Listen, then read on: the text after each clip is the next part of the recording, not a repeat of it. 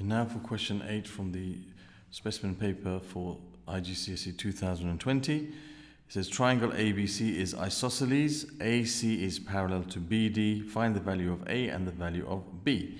Okay, so it's a simple question on geometry and parallel lines and angles in triangles and so on. So it says it's an isosceles triangle. ABC is isosceles. Now, we can see that you have markings on it which show which sides are the same. Isosceles means two sides are the same.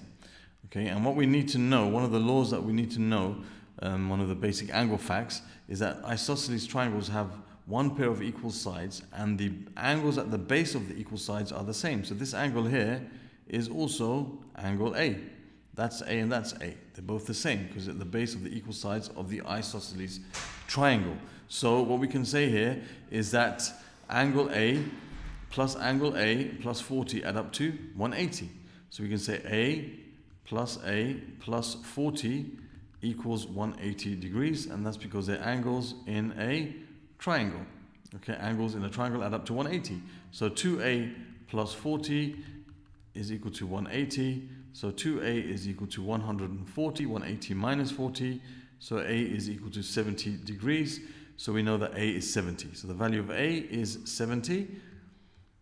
Okay, that's part A done. Okay, and you can just make sure you do 70 plus 70, they're both the same. 140 plus 40 is 180, they add up to 180 degrees.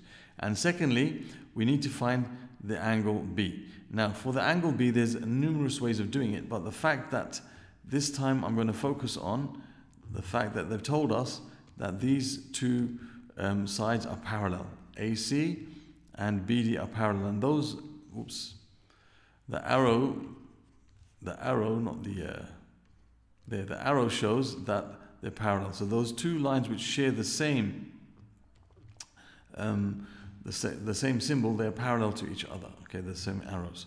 So there's a number of ways I could do this actually, but the easiest way probably is the fact that you have what's called a Z shape here. Okay, I'll just draw it here for you. Let me make it a different color. Okay, just for the purpose of you seeing, you can see that you've got this line here, this line here, and that line here. They make like a Z shape. Okay, this angle and that angle. Okay, they are called alternate angles.